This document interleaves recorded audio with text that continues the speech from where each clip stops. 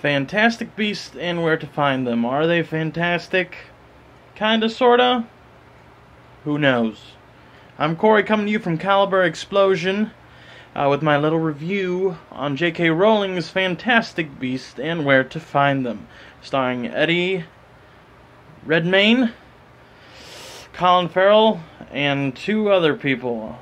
The bigger guy I recognize from other movies, I just can't think of his name. This movie, I enjoyed it, but I must say it gave me the same feeling as all the other Harry Potter movies. I'm not a huge Harry Potter fan, so it's like I think the Harry Potter movies were done well, and I enjoyed them for what they were, but I wasn't like over the moon about them. So that's what I got with this movie.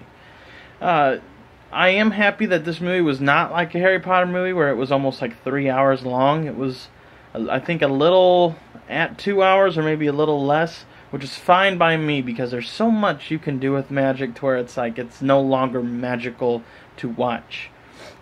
One big problem I had with this movie is that it seemed like it had too many problems within its storyline to focus on one. What I originally thought the movie was going to be is Newt Scamander's character, Eddie Redmayne, keep getting his name wrong, accidentally releases some of his creatures that he is like trying to rehabilitate and give a better home to from his little suitcase. I thought that was going to be the main case. But the movie opens up with a different tone of this Grindelwald character that's like this magical terrorist type guy. So I thought, okay, maybe that's going to be the big thing. No, it like mentions it in the beginning and then at the end.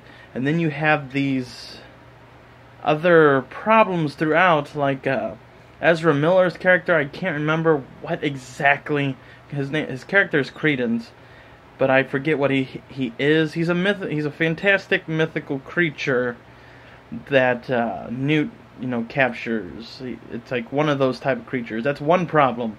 Then there's a problem of getting all the beasts out of New York City. Then there's the Grindelwald problem. It was just a bunch of things that like tried to put in the movie and then at the end resolute all of them. I mainly went and seen this in theaters for one reason only, and that was because Johnny Depp is in this movie. But I'm not going to say how or why, but it's a nice little twist in the movie.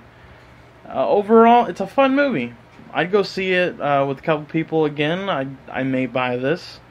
It was overall pretty interesting and fun movie to go see.